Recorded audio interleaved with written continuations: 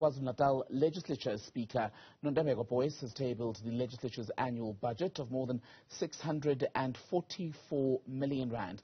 Let's get you a live update on this. Speak to Karinda Jagmohan, who's been at that announcement. Karinda, tell us more about how the work of the legislature and how this cake is being cut.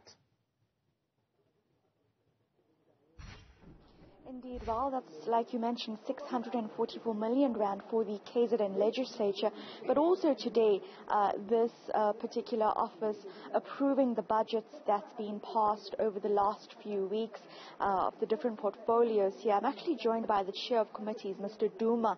Thank you so much for speaking to us.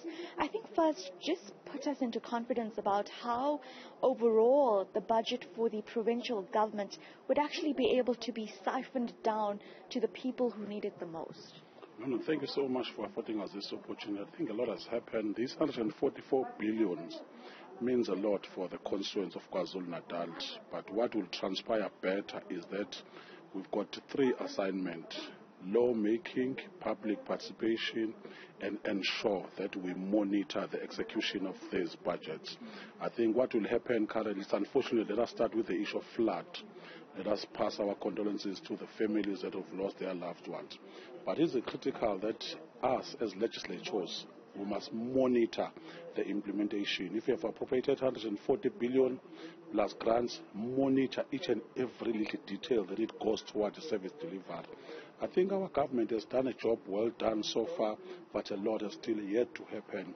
This legislature appropriation that took place today of 644 million is also assigned. The chairperson's committees must just go on the ground and monitor, must also ask the issue of MECs just to ensure that what has been appropriated is what is going to go to the ground. And so far we are doing a great job on an outcome-based system of oversight, where we also go on the ground to check the budget that is being implemented.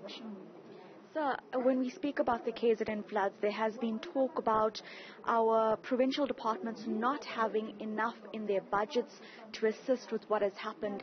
More than 25 billion rand of damage to our infrastructure. And we hear that money has not yet come from the national government that was promised.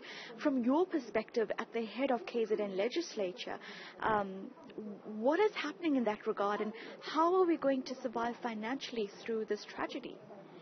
I think we need to change the mechanism of government. If there is a flood that has taken place 3 weeks ago and the money comes a year later, it's just a futile exercise, because we are told that the government must do what is called reprioritization. What is critical, if the damage is 25 billion, why the National Treasurer must just not go back and review and just make sure that they transfer that? Because in a year from now onwards, it will mean, because in 2019 we had the same floods.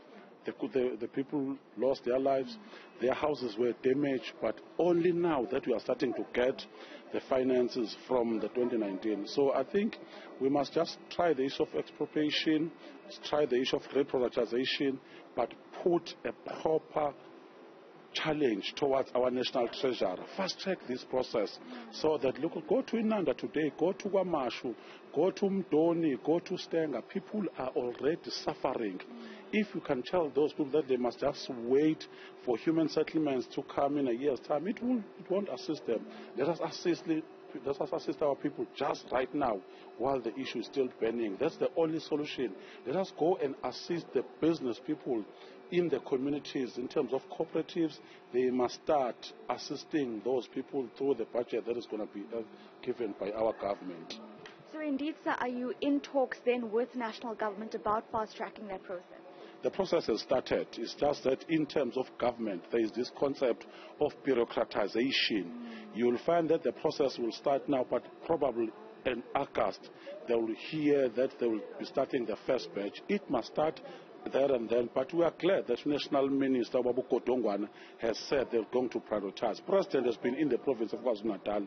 We hope his aptitude, his acumen will just, when it comes on the ground, realize the damage that has already taken place. And we want to see change, and the change must take place right now to assist our people. Thank you very much, Mr. Duma, Chair of Committees in the KwaZulu-Natal Legislature, pointing out a very important aspect of the province recovering financially following the KZN floods. As he mentioned, there is not enough money currently in the KZN fiscus in terms of what is needed to rebuild from the ground. Still going forward, communities remain destroyed. More than 7,000 people remain homeless, many living in community shelters, and of course to rebuild infrastructure, well, the damage with regards to that is more than 25 billion rand. And now we hear that perhaps those figures within the KZN legislature is in talks with regards to fast-tracking funds from the national government to be sent to KZN to prioritize this province as it tries to recover from now 3 years of some tragedy, including the COVID-19 pandemic, the July 2021 unrest, and the April floods.